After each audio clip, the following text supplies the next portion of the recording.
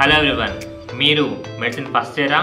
ఫిజియాలజీకి ఏ book select చేసుకోవాలో అర్థం కాక అయోమయంలో ఉన్నారా? అయితే మా ఆడియో వ్యూవర్స్, ఈ వీడియో మీకోసమే.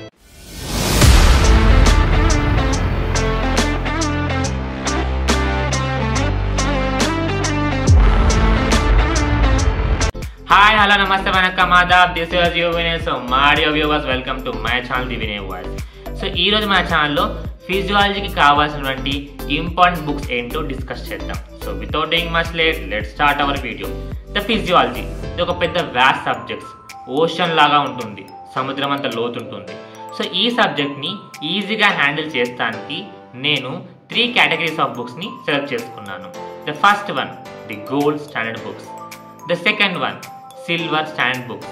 And the third one, the student friendly books. ఏంటి గోల్డ్ స్టాండర్డ్ బుక్స్ అంటే? These books are road by international authors.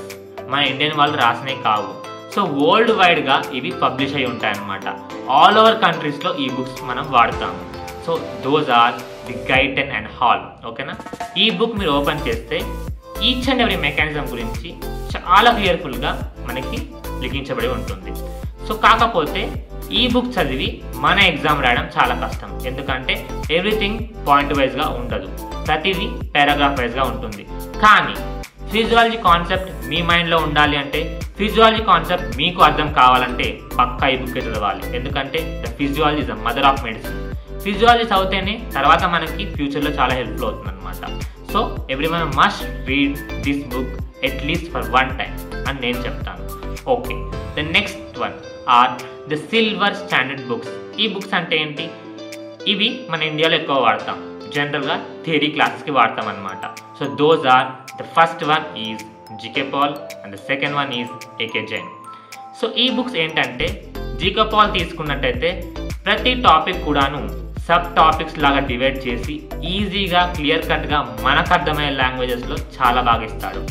And one more thing, ప్రతి దాంట్లో కూడా క్లినికల్ కోరిలేషన్ పాయింట్స్ కూడా మెన్షన్ చేస్తాడు. Because those are very important for hour clinical practice.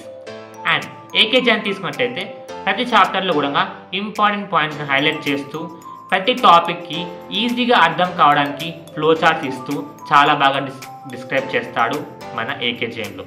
So మీరు theory క్లాసెస్కి వెళ్ళేటప్పుడు ఈ బుక్స్ తీసుకుని వెళ్ళండి. ఒకసారి వెళ్ళి చూడండి. Depending upon choice you can select any one of this book. And next, the third one or the student friendly books. ఏంటంటే ది శంభులింగం. ఎస్, సో ఈ బుక్స్ ఏంటంటే మనము ఎగ్జామ్ ప్రిపరేషన్ పాయింట్ ఆఫ్ వ్యూలో ఎక్కువగా వాడతాము.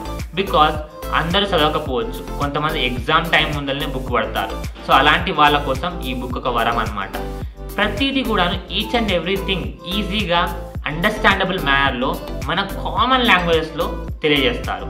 సో ఎవ్రీథింగ్ సబ్ హెడింగ్ వైజ్గా ఉంటుంది.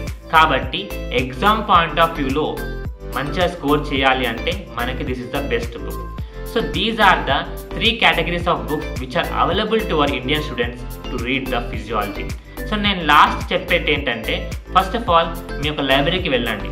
వెళ్ళిన తర్వాత మీరు ఈ బుక్స్ అని ఒకసారి చూడండి. చూసి డిపెండింగ్ అపాన్ యువర్ కెపాబిలిటీ మీరు బుక్ సెలెక్ట్ చేసుకోండి. ఎందుకంటే అందరికీ ఒకటే మైండ్ సెట్ ఉండదు. To choose your book based upon your choice. ఒకసారి చదవండి, మీకు నచ్చిందంటే పక్కా ఆ బుకే తీసుకోండి.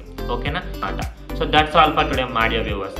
సో ఈ ఛానల్లో, నా వినయ్ వాయిస్ ఛానల్లో ఇలాంటి ఎన్నో అప్డేట్స్ మీకోసం దాచుంచాను. So without doing much late నా ఛానల్ సబ్స్క్రైబ్ చేయండి, లైక్ చేయండి, షేర్ చేయండి. మరిన్ని అప్డేట్స్ కోసం వేచి చూస్తుండండి. So that's all for today. Have a great day my dear future doctors. Have a great day.